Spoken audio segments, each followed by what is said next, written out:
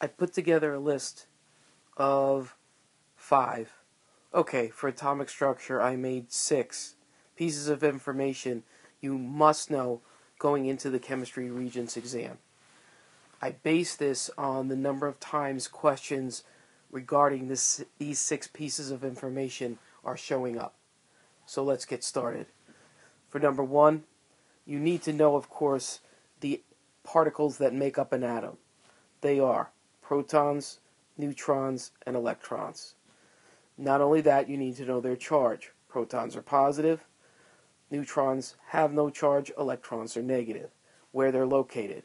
Protons are in the nucleus, so are neutrons, they're in the nucleus, and of course electrons are on the outside of the nucleus. As far as mass, a proton has a mass of 1 atomic mass unit, neutrons essentially the same 1 atomic mass unit. For electrons, it's only approximately 1/2000th the mass of a proton or a neutron, so we say essentially 0. Know this, write this down a couple of times if you don't remember it, to make sure you remember it. So, with this information, protons and neutrons make up the mass of an atom. That, of course, is also called the mass number. The identity of an element only goes based on 1 subatomic particle, that is the number of protons. That is the atomic number.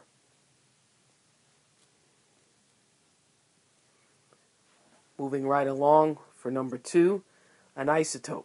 Isotope, you have the same number of protons, different number of neutrons. So here, if I have chlorine 35 and chlorine 37, they differ in mass number, but they would have the same atomic number, which is 17. So you have to know same number of protons, different number of neutrons, which means different mass number. For number 3, remember MELPS helps. So let me erase this, and let's write down what MELPS means. MELPS is just short for metals,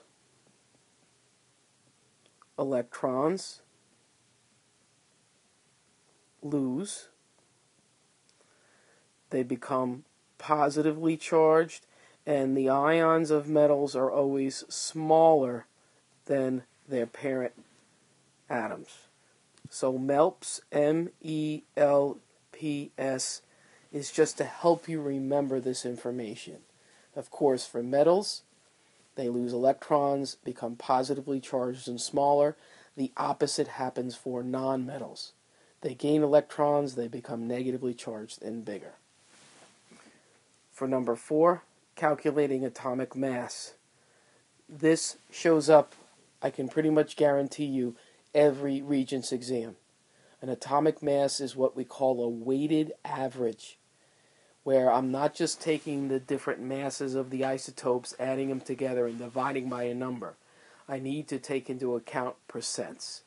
Now I have get mad here, because one of the ways you can do it is multiply the mass that's given for a particular isotope times the percent.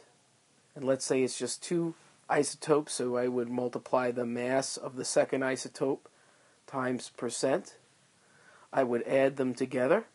I'm going to get an answer, and then I go ahead and divide by 100 to get the actual atomic mass. I have a video on atomic mass determination. Check it out. Work on a couple of problems. Let's move to number 5, ground state and excited state electron configurations. On the periodic table, every element's electron configuration according to the Bohr model is underneath the atomic number. And I just circled the one for carbon. These are all ground state electron configurations, meaning electrons filling in the lowest energy levels. So for example, for carbon, if I wanted to show an excited state, one or more electron would be promoted. So for example, if I did 2, 3-1, Now one of the electrons from the second level got promoted into the third.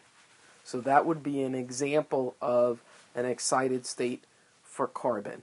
So whether it's excited or ground state, check out the periodic table and more specifically the electron configurations here under atomic number.